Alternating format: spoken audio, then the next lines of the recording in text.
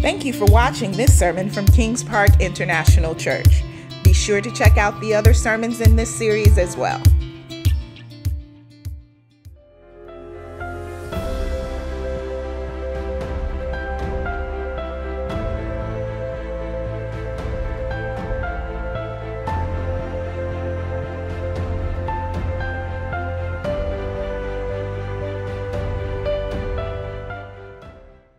Morning, everybody. Good to see your faces. Thank you for those who are worshiping with us online. Happy New Year to you all again. If you haven't had the opportunity to check this out on social media, we sent a word out that I had. It's about 13 minutes long for this upcoming year, for 2022. And the word is summarized in this phrase: breakthrough in 2022. So check it out on Instagram, Facebook.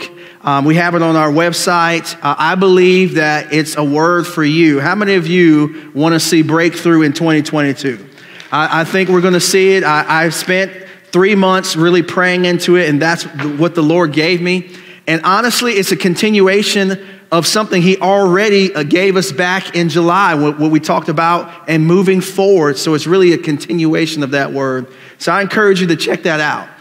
This morning, we're going to start a new series that is going to join us with our Every Nation family, global family across the world that's in 83 nations currently.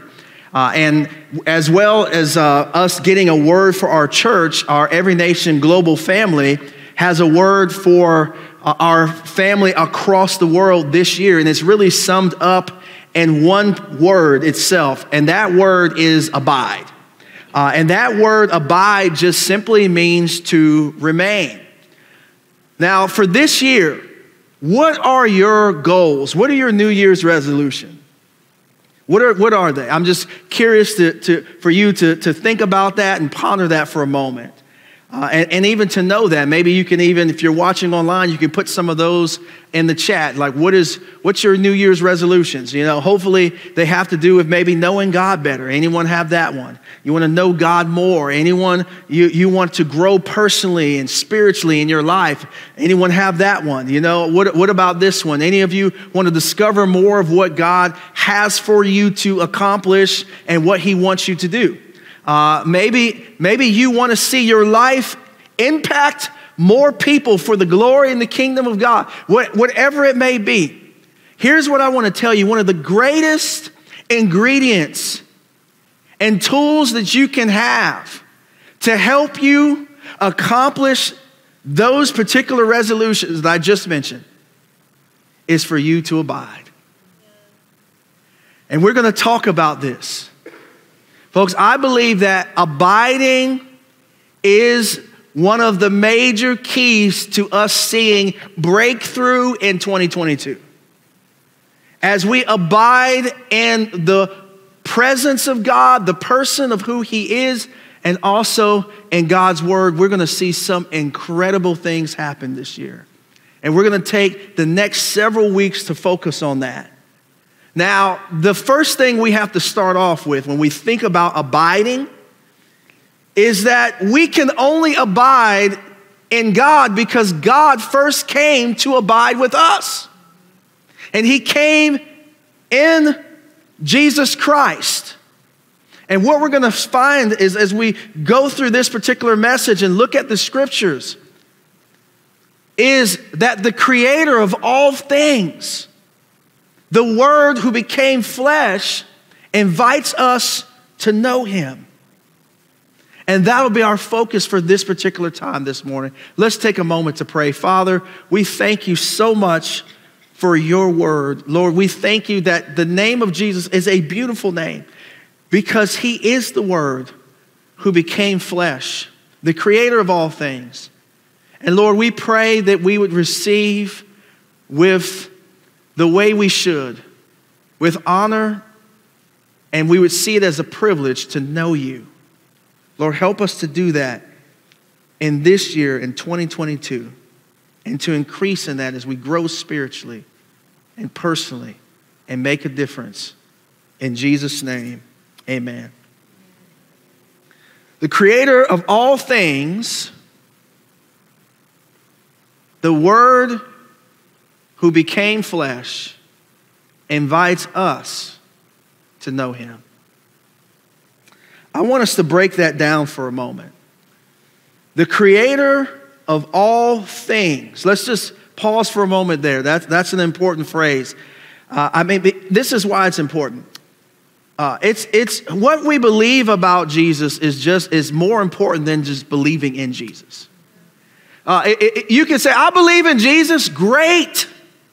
Honestly, demons believe in Jesus. But it's not about you believing in Jesus, but it's what you believe about Jesus. Who is Jesus? But what we believe about a person determines how we'll relate to that person. Think about this. If you know a guy named Ray or Ray, however you want to say it, doesn't matter. But you know him, and let's say you don't consider that person trustworthy or kind, you're going to treat him in a particular way. But if you believe that he's kind and he's trustworthy, you treat him in another way. See, what we believe about Jesus determines how we interact with him. And this is so important as we dig into the fact that we find that Jesus is, in fact, the creator of all things. And John, throughout his gospel, he's wanting us to understand some things about who Jesus is, pointing to this very fact.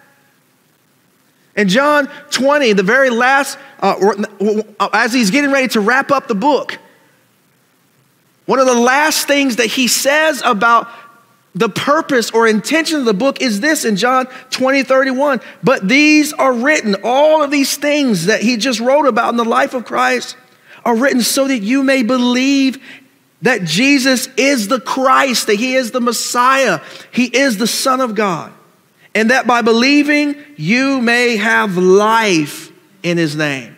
See, my faith for us today is that we will not just learn about Jesus, but we will experience Jesus and the living word in our lives as we get into this series, as we dig into the word today, that God himself will show us himself through his word, that we will experience him. I believe that God wants us to have an experience, not just something we know in our minds. And that's the beauty of what we find in scriptures, that Jesus came so that we could know him in a real way. If we look here in John chapter 1, verse 1 through 3, what we find is the very first thing that John wants us to know about Jesus. What's the most important thing you need to know? Is this very first, we find it in the first chapter of John. The very first thing he says is, in the beginning was the Word. And the Word was with God, and the Word was God. He was with God in the beginning. Through him all things were made. Without him nothing was made that has been made. So in this passage we see word referenced many times. And that word is logos or logos. And it's spoken 300 times in the New Testament. But in this particular chapter, it's different. It means something different. What's different about it is that we find in this chapter that it isn't just the spoken word of God like it is so many times in the other 200 plus times in the New Testament. But this time, this word was there in the beginning. This word was with God. This word was God. This word, everything was created through this word. So this word is more than just something spoken. This word is the embodiment of who God is. So this is pointing us to something greater about this word. In fact, there's a connection here that's found between this passage and the first chapter of Genesis that I want you to notice here as we look at some of the similarities between John chapter 1 and Genesis 1. Genesis 1:1 says, in the beginning, God created the heavens and the earth. And God said, let there be light, and there was light. And God saw that light was good, and he separated the light from the darkness. So in the first account of creation, Genesis account here, in the very first chapter, we find that the Word is responsible for bringing about creation. That's very consistent to what John just told us.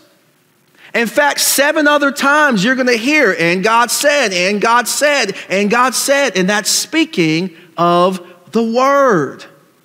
The Word is powerful, but I want you to also notice something else that's happening here.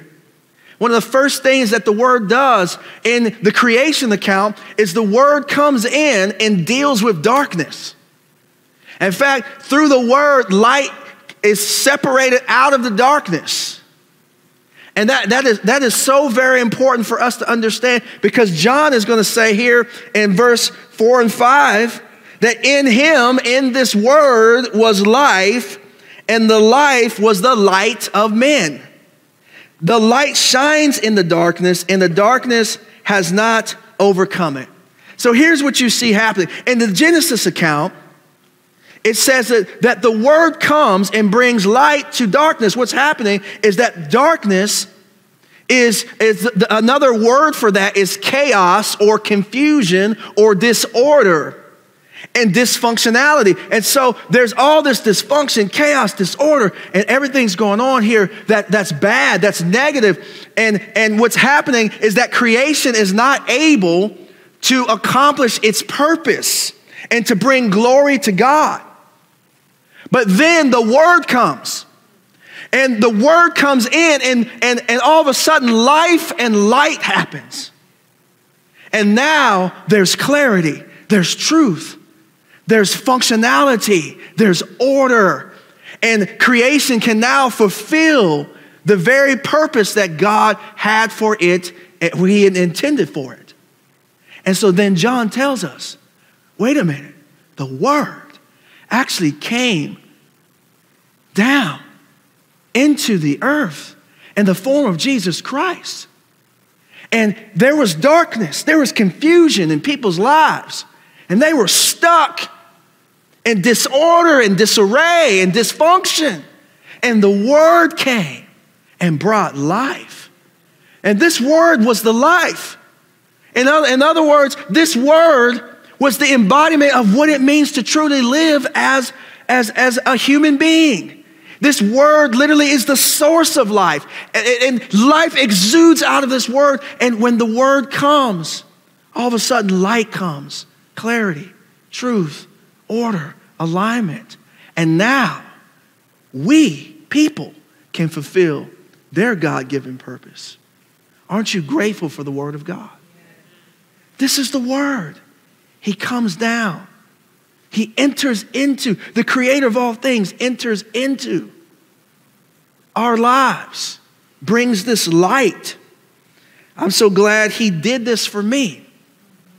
I'll never forget, as a 15-year-old, being confused, not understanding my purpose, operating in a dysfunctional way in my relationships, lying and cheating and stealing and manipulating and doing things that were hurting and harming my relationships with people.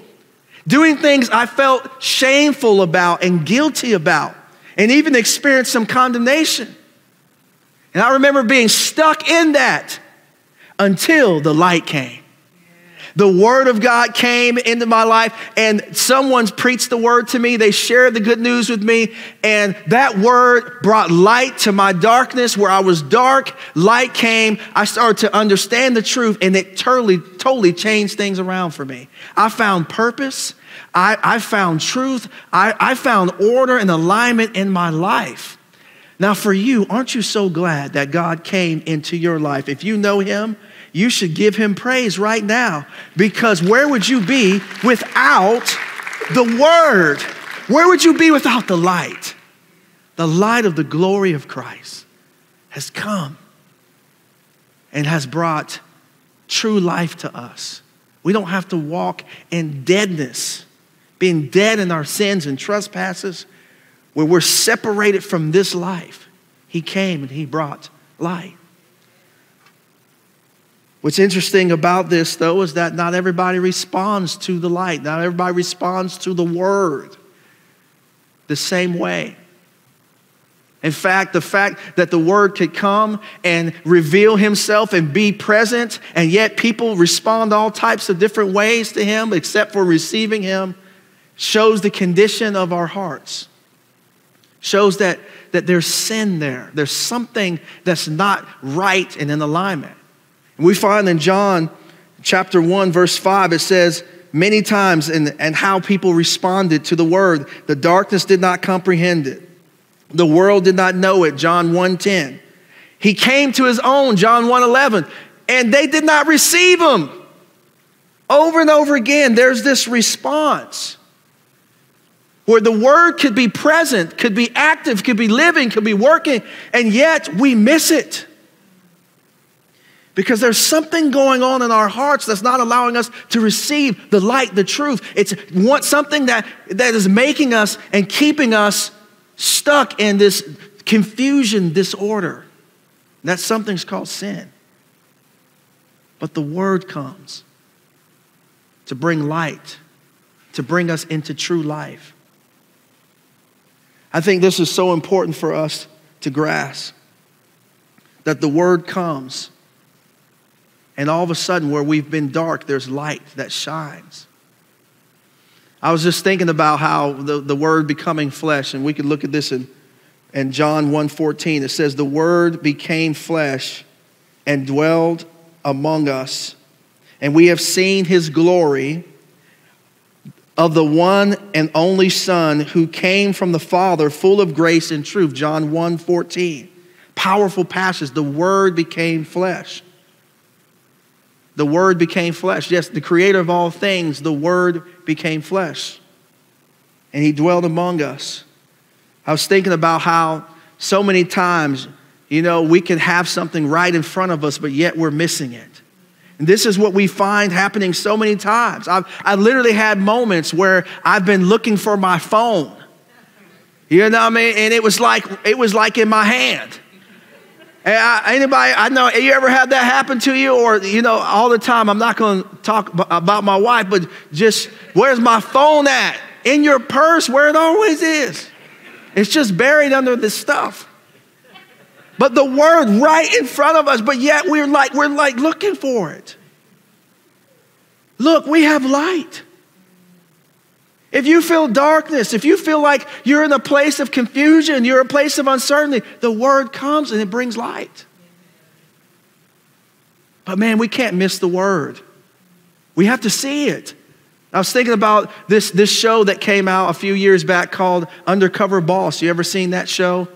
I love that show. When I would love watching it. And one of my favorite episodes was a 7-Eleven episode where this main CEO, the boss of the entire company, entire franchise, comes and just puts on clothes just like everybody else, not on a suit, works like everyone else does this thing. And he finds out that there are some people who are not doing good, and finds out that there's some that is doing a lot of great.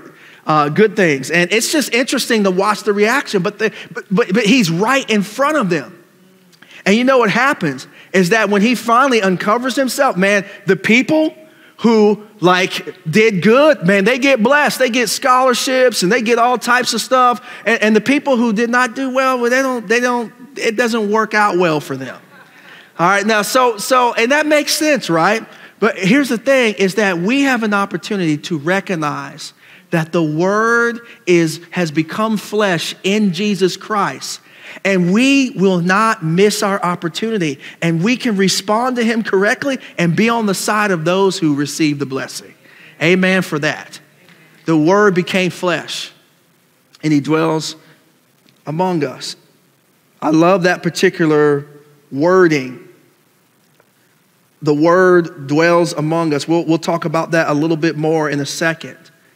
But the fact that the word became flesh, man, that's like a scandalous to so many people. Like believing that God, the God of the universe, put on human flesh and became a person. Sometimes that's so hard to believe, but man, it is such a beautiful and incredible mystery. And the question is for us is, why would he do that?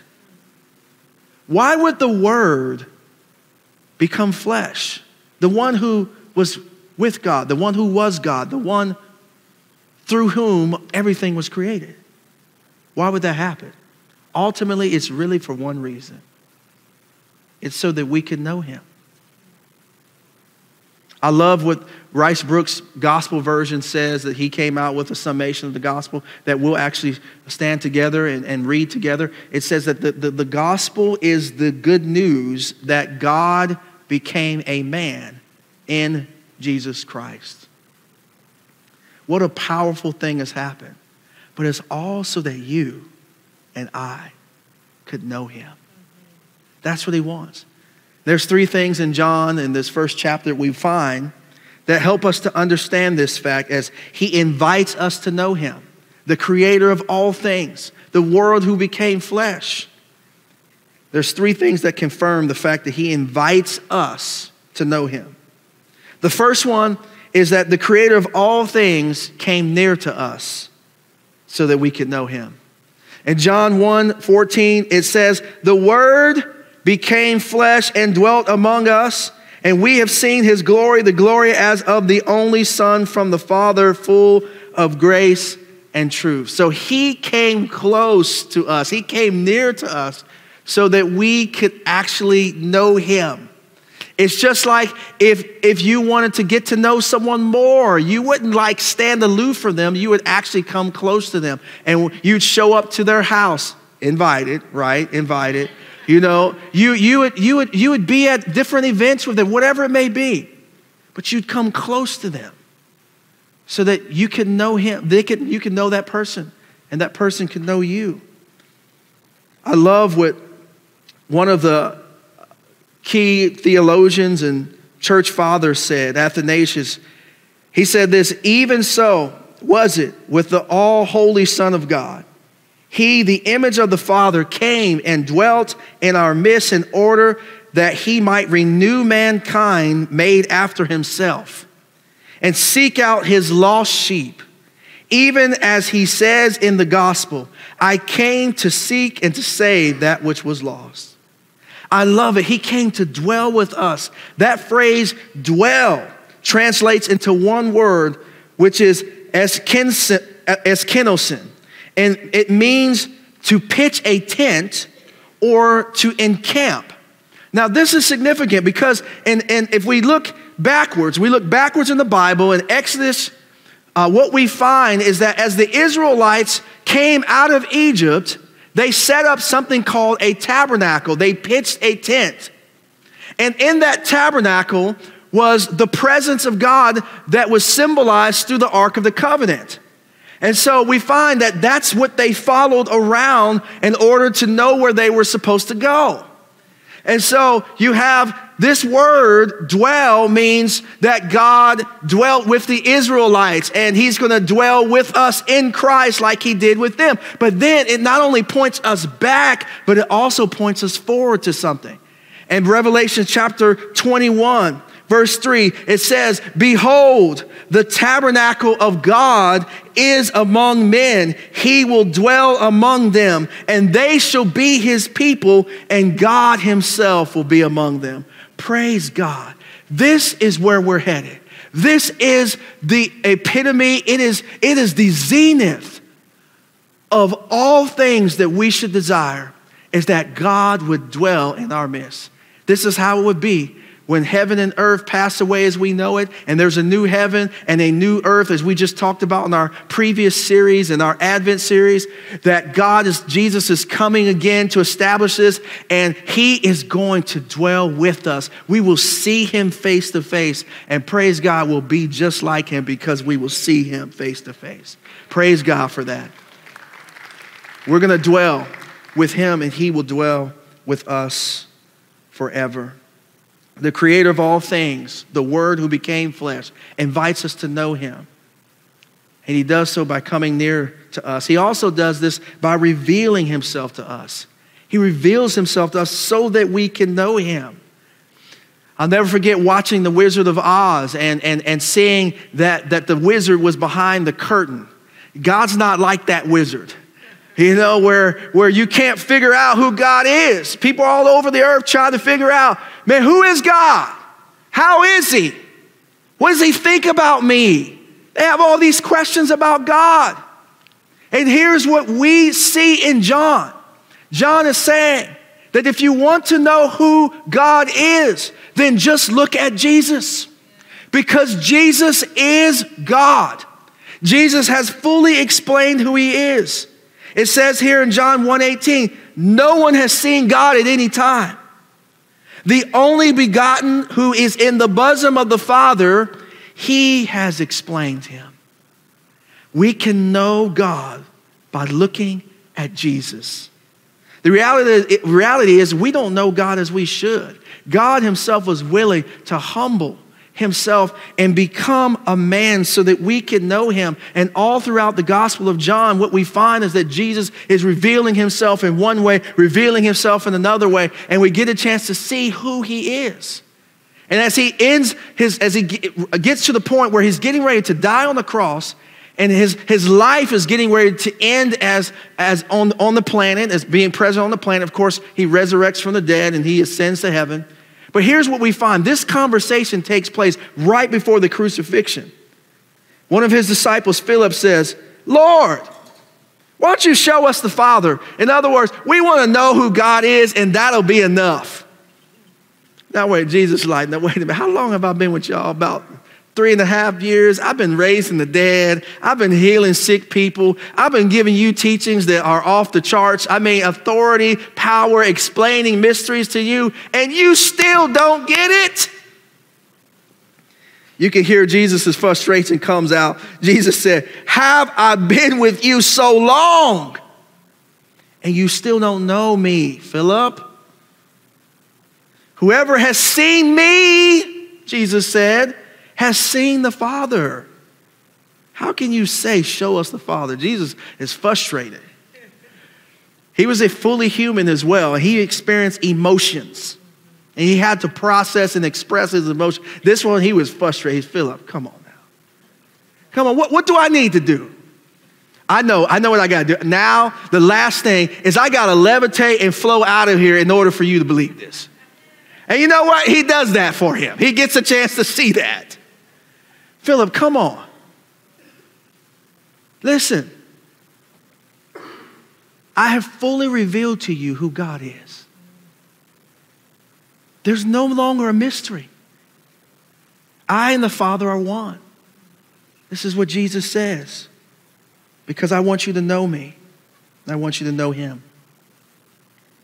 The third thing is the creator of all things gives us the opportunity to receive him.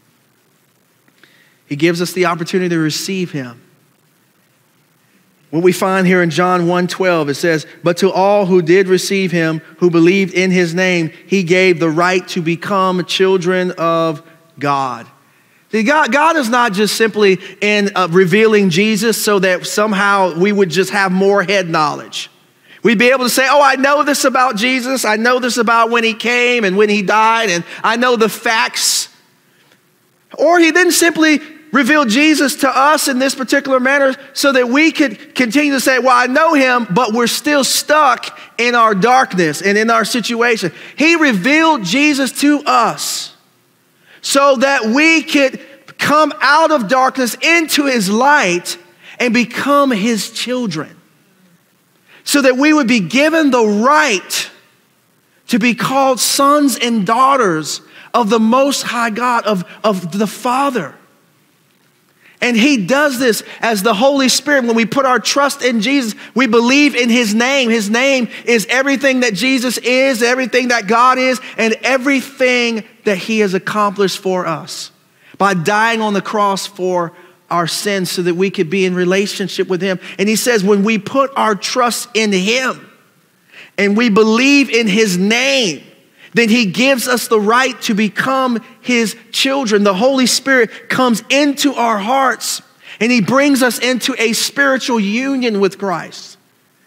And we're able to receive all the blessings and the wonderful benefits that come with being children of the creator of all things who became flesh on our behalf.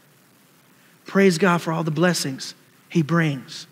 The salvation that comes as a result of becoming his children. The creator of all things, the Word who became flesh, invites us to know him. So how do we know him? When we look at this year, how do we respond to this?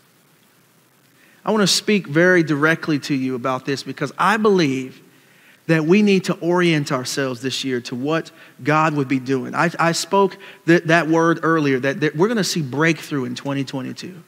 I really believe that. But breakthrough is going to come as we abide in God. And how do we do that? Because the Word came and he abided with us. What should be our response? The first thing we should do is we need to draw near to him. We need to draw near to God. In fact, James 4:8 says, draw near to God, he'll draw near to you. We need to draw near to him. How do we do that? We do that through worshiping. We give God praise and honor. When we come in on Sunday morning, we need to pour out our hearts and worship to God. Maybe you don't know how to do that. However, you're led by the Spirit to do it. In the Bible, we see clapping. In the Bible, we see lifting of hands. We see dancing. We see silence. We see all of these different things. However it is, we pour out our hearts, and we do it not just in this church and this Sunday gathering. We do it beyond that throughout the week. We also do draw near to God through prayer. We say, God, I want to be in conversation with you. It's just like anyone. You have a relationship with them. If you're going to have a healthy, strong relationship, you communicate, right? Prayer is us communicating with God, but also us listening to God so he can communicate with us. It's both. And so we draw near to him through prayer. We also draw near to him with something called fasting and prayer. And in a week, roughly, on January 10th, we're going to start our fast for the year. We're joining with our Every Nation churches globally to fast for 5 days. And we're going to focus on God. We're going to abstain from something, whatever that may be, some type of food that we love. It's not one that will violate our dietary restrictions, but something that we will feel, that we'll know is absent. But we're saying, God, I'm abstaining from that so I can focus on you. Because I'm believing for breakthrough to happen. So we draw near to God. Another thing is we embrace the explanation and the revelation that God has given us through Christ and his word. That means we read and engage our Bibles every single day. This year, every day. Let's make it a goal. If that's not a part of your resolution, make it a part of your resolution.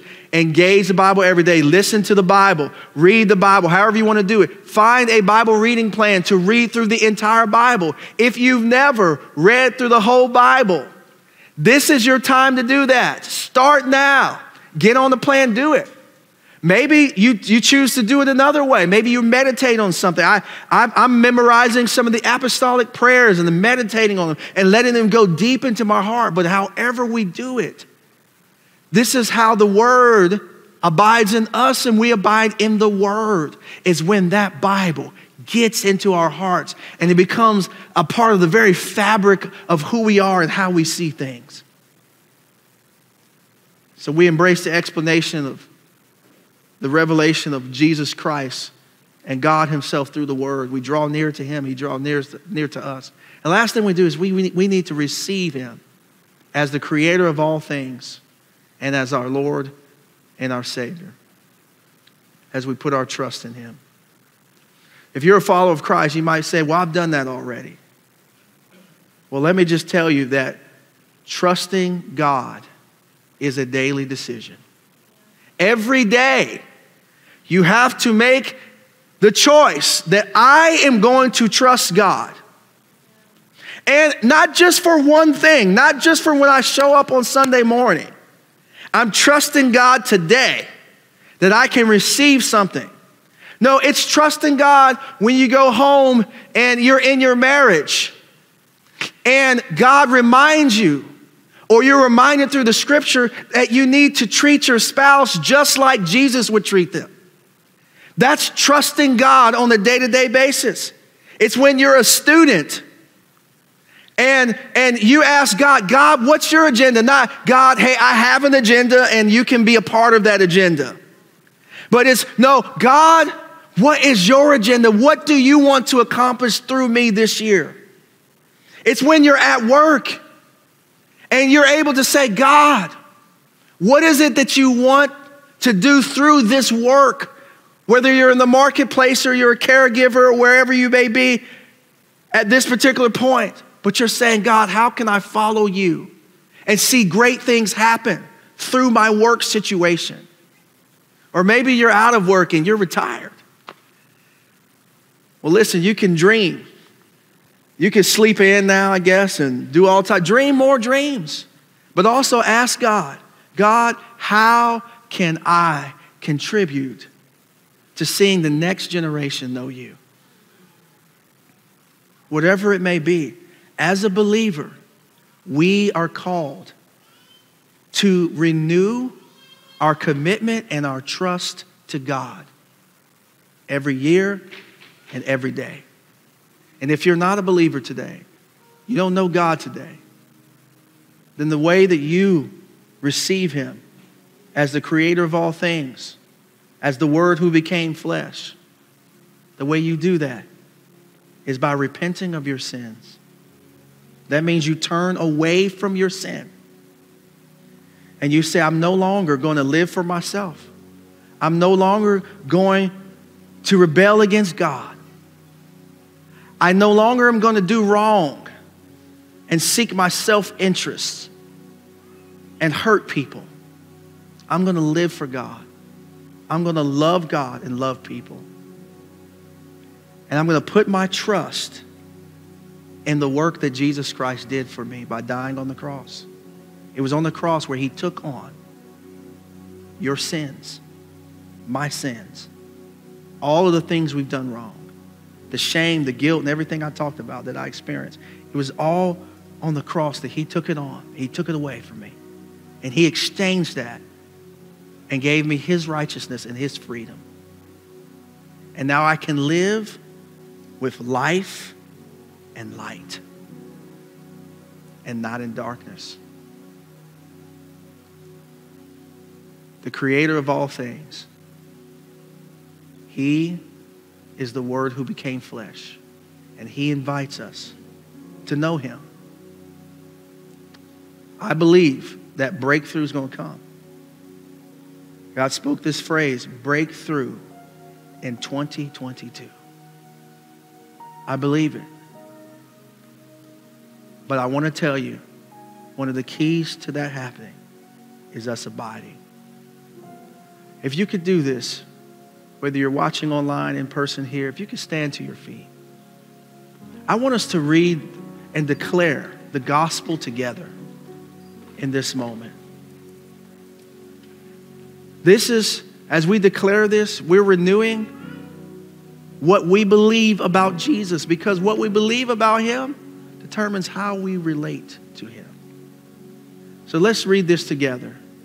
The gospel is the good news that God became a man in Jesus Christ. He lived the life we should have lived. He died the death we should have died in our place.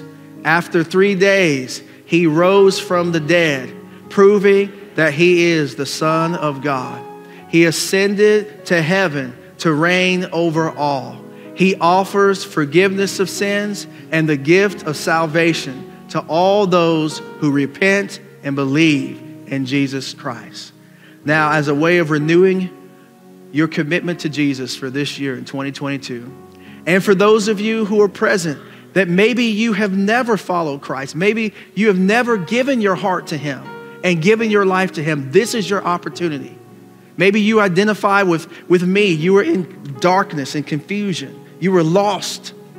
You just feel this. You feel separated from God. You feel shame. You feel condemnation. Jesus wants to bring you his light. The Bible tells us if we believe in our hearts that Jesus is Lord, the creator of all things, and we confess with our mouths, then we'll be saved.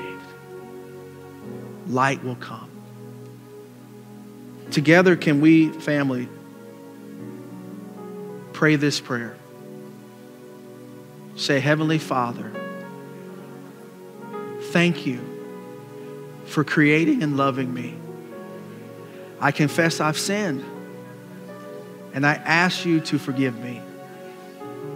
Jesus, I believe you died for my sins, and you rose from the dead. I receive you as my Lord and my Savior. Thank you for making me a new person. Now, Holy Spirit, empower me to follow you and to do your will. In Jesus' name, amen. One of the things that I really appreciate with this particular message, or that spoke to me the most, is how God spoke, "Let there be light," and there was light into darkness. And I think that a lot of us, maybe we found ourselves in situations where they feel like there's confusion, or it's just chaotic, or we've spiraled into something, and we keep telling ourselves, how did I get here? This is not where I'm supposed to be. This is not what I thought. And I just want to encourage you this morning that every challenge that you're facing, there is a solution in the Word of God. The Word of God has an answer for your problems. The trick or the deception is that somehow we have bought into this lie, or some of us have bought into this lie or this thought that the Bible is irrelevant. And I want to speak to all of us today, and I want to encourage you that this year, just as Pastor Reggie said, let the Bible be in which you look at the world with. Let the Word of God be the thing that determines your outlook, or determines the trajectory of how you see your life. And for you teenagers, my youth, I just wanted to tell you something. The Bible is not boring. We sometimes are just boring people. And we need to ask the Holy Spirit to illuminate the Word of God and to help us apply it to our context. Because God was, is, and is to come. So He knew every challenge that we are going to face. And for every problem, again, there's a kingdom solution. But in order to understand that kingdom solution is you need to get the Word of God. So I want us here at Kings Park just to be a church that believes the Bible, but does what it says. We don't just read it because we want to check it off. We read it because it applies to our lives, and we do what it says, and we see the glory of God in everything that we do. So can I just pray for you that that when you read the Bible, that there'll be a hunger to read the Bible, but also that God will give revelation to every circumstance, every question that you have, and make it relatable to your context.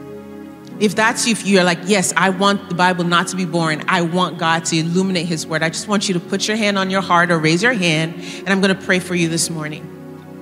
And for those watching online, please do the same thing as well. Heavenly Father, I thank you that your Word is life.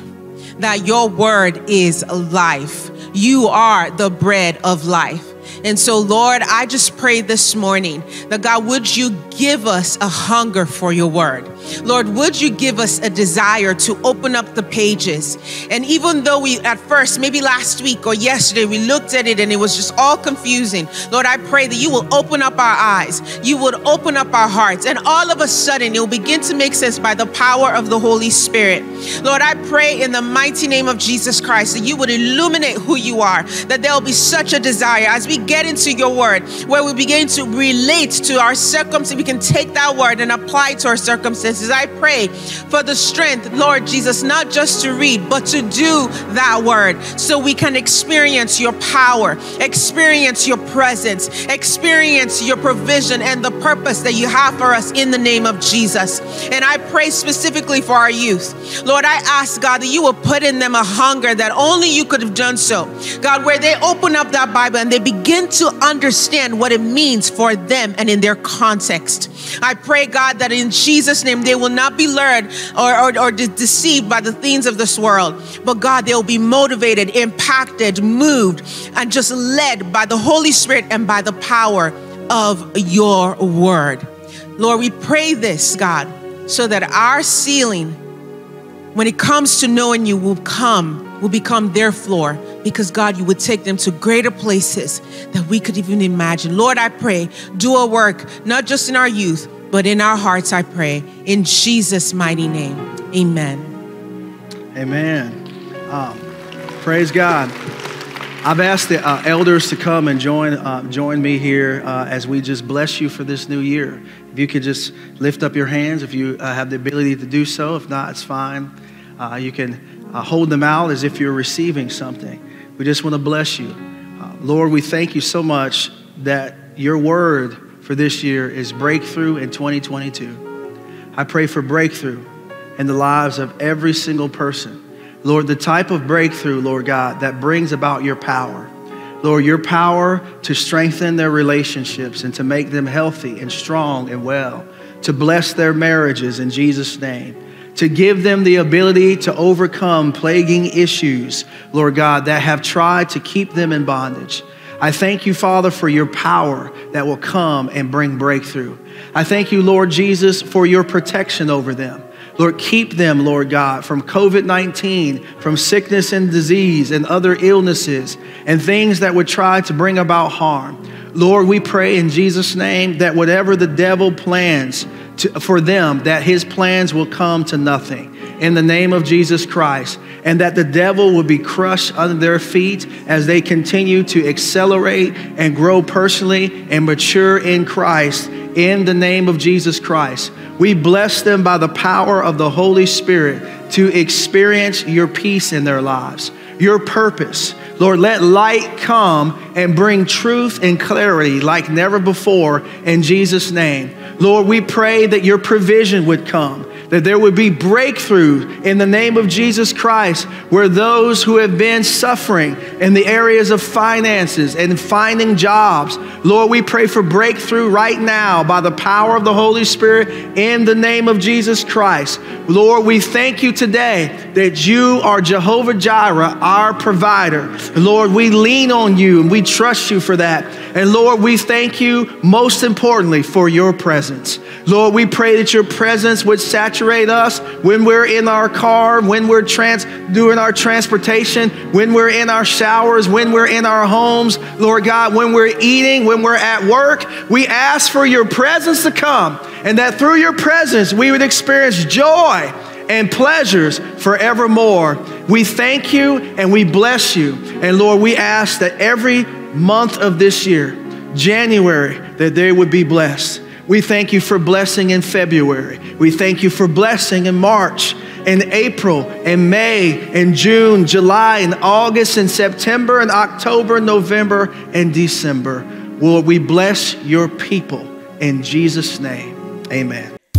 Thank you so much for watching. If you have questions or prayer requests, please email us at info@kingspark.org or message us on one of our social media channels. If you would like to give, you can do so by visiting kingspark.org/giving or by downloading the Kings Park app.